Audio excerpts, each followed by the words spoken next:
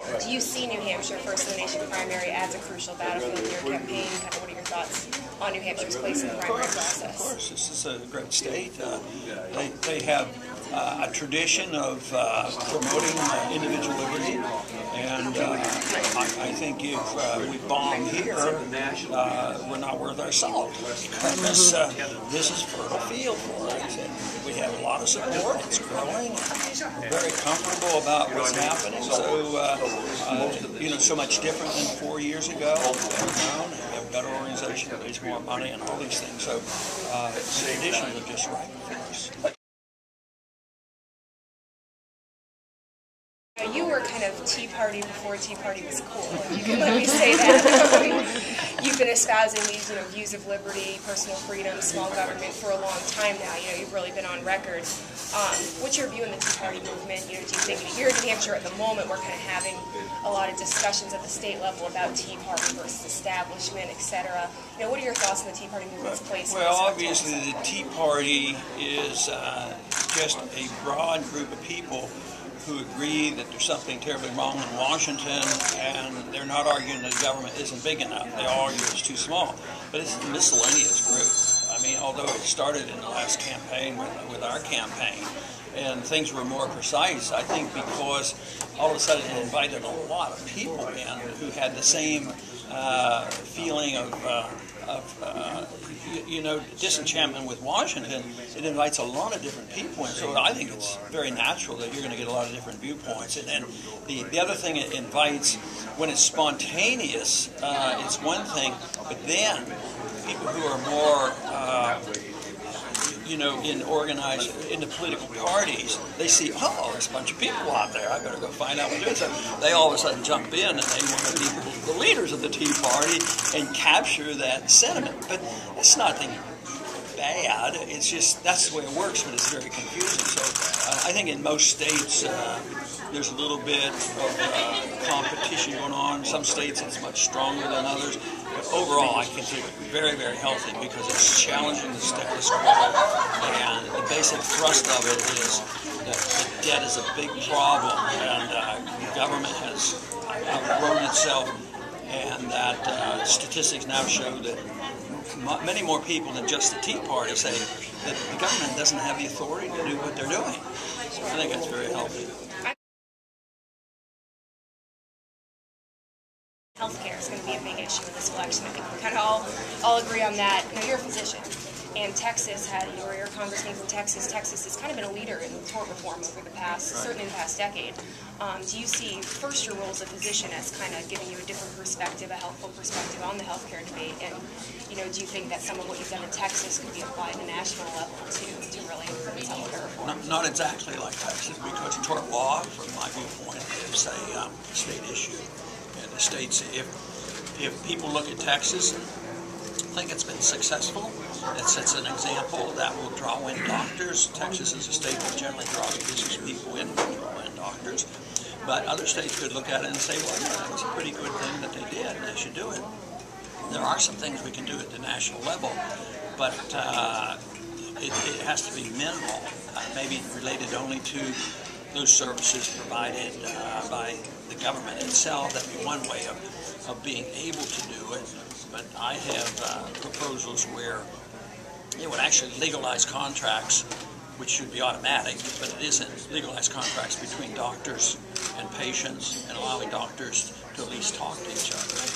But, attorneys and insurance companies and others can talk to each other to represent one side, but doctors can't. So you could devise a system where doctors actually, the market could help solve this. I mean, we don't have the same problem in, say, automobile insurance. We don't have to, every time there's an accident, we don't go to court. The two sides fight who was to blame, and all that. Insurance companies work it out. And in the car insurance business, you have settlements. The attorneys aren't making all the money. The way it is set up now, the attorneys make all the money. It intimidates the doctors, and it is a huge cost of medicine. So most people don't sue. Just a few people do, but most people pay for the suits, because I was in OB and I had to carry a lot of insurance. And but the people who would never conceive of suing are the ones who have to pay the fees, because you can't stand practice unless you collect enough money to pay your insurance, malpractice insurance. And I'm assuming you wouldn't mind getting rid of Obamacare too. I want to not only opt out of Obamacare, I want to allow young people, anybody, if they're willing, to opt out of the system and not have to pay into the system. So yeah, opt out of Obamacare, but I've never quite understood why forcing people into Obamacare is a whole lot different than forcing people into Medicare. And you literally are. You know, there's been this attempt to invite competition in medicine with these medical savings accounts. And so you get out, you get tax credits, and you take care of your own bills. I think it's a great idea. But when you're 65, you don't have the same rights to do this. So, yeah, the whole principle, when you have a mess like we have, and you can't wave a wand and get the government out of everything, you have to preserve the right of opting out, whether it's in the monetary system, whether it's in education. See, there are a lot of people who would like to close down competition with the public schools. No homeschooling, no private schooling. We've got to regulate them and take care of these kids. But whether it's education or medicine or monetary system, there's ways you can opt out, and you don't have to sort of just destroy what we have overnight and let the people decide what they want.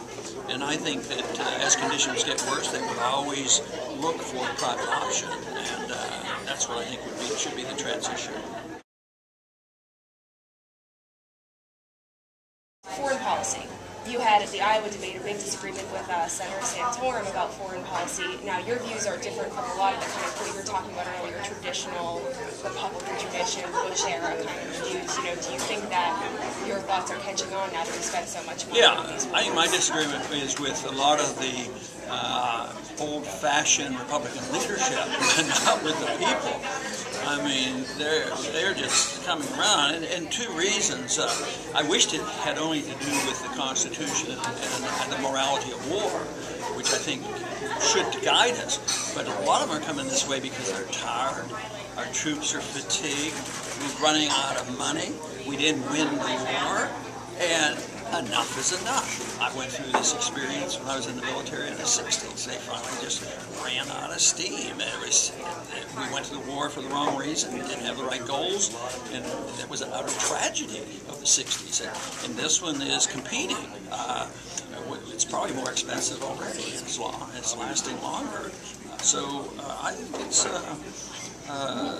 that issue is definitely coming our way. But it's the most powerful issue for a candidate to run in the general, because you can gather in a lot of progressives and Democrats and independents and keep the conservatives. But it is true what you say. It challenges, you know, the status quo type Republicans, but it doesn't hurt us. It just proves their status quo, and they can't ever change their viewpoints and realize the mistakes that have been made.